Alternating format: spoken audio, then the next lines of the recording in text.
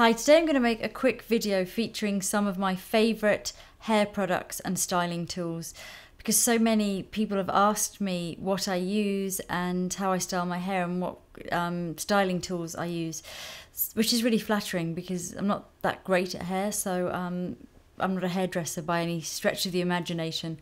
So so for shampoo, I've tried all different ones obviously over the years, but time and time and again I always come back to Kerastars. I use quite a few of their different ones. This is Age Recharge, which is for hair vitality, but I also use, there's two other green ones, one for volumizing and one for oily roots with dry ends, which is really good as well. And I've tried using other shampoos and I've always ended up coming back to it. I know they're quite expensive, but they're very concentrated and they're my favourite, so that's what I use.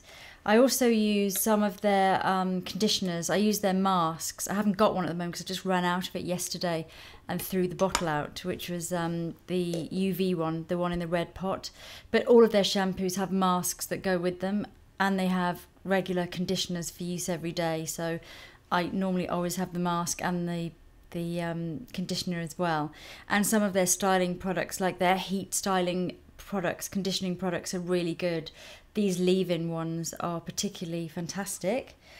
The only other masks that I use this one, which is by Percy and Reed, and this is TLC for hair, and I really like this moisturizing, hydrating mask. I really love Moroccan oil. This is nearly, well, almost running out now.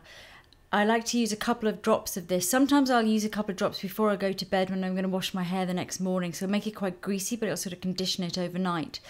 Or I will, after I've washed my hair, I'll put a couple of drops just through the ends. As I say, I've got very oily roots, so I need to wash my hair every other day. And if I put too much conditioning stuff in or too much near my roots, then I have to wash my hair every day, so I don't like to do that. I like to do it every other day. So, but I do think that Moroccan oil is fantastic. The other thing that I do is when my hair's all dry and styled and ready, I will add some of my Phyto 7, which is one of my favourite kind of everyday just hair conditioners, just to run through the ends or to get rid of any frizziness, because my hair can get quite frizzy. I'll use that, and occasionally I'll put a few drops of Moroccan oil in with it, mix them together, and then I don't go right onto the roots, but I'll go kind of from here down and just kind of work it through. Again, really small amount and just very rubbed into my hands, so I'm not weighing my hair down, because anything that's heavy or very conditioning or too rich, my hair just gets weighed down. It looks really fine, it doesn't look nice, and it gets really oily the next day. I absolutely love Tangle Teasers. It's my favourite way of brushing my hair, and I always have one in my handbag. They're just brilliant, and when you're trying to brush through wet hair, I think it's the safest way of detangling without damaging. I always blow dry my hair with one of these. I don't even know what make this is, but I buy them from Boots or any like chemist. They're really inexpensive, and they're like flattening vent brushes. I don't know what else to call them. I'm sure hairdressers have probably got a proper name for them.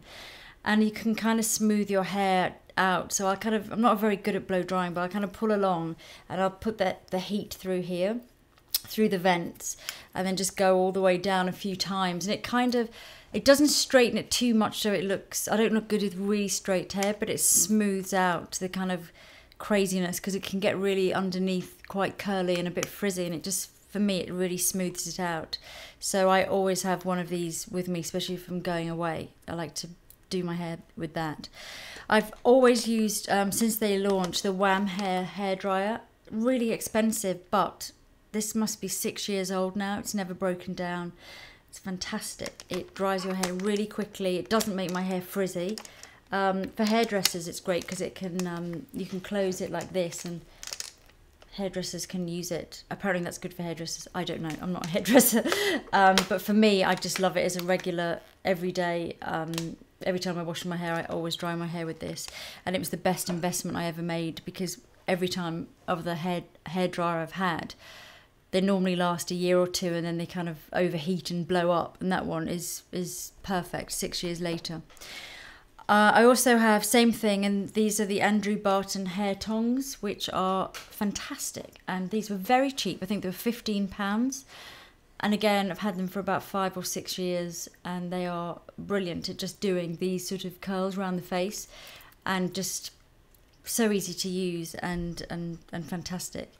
Sometimes I use rollers. Occasionally I will use the Cloud 9 ones, and I like these because they don't really give curl, but they give body and they smooth out. I use them more for smoothing out my hair. So the areas where it can get quite frizzy or quite curly on top, I'll use the large ones, and it just gives more of a sort of wave with a bit of body in. And I have a set of old school ones as well, which I don't really use unless I'm going out at night and I want a really sort of fabulous like 70s do. And then I just put these all over my head. Again, I'm not very good at knowing where to put them, but they just seem to work out, and then just kind of run my fingers through it.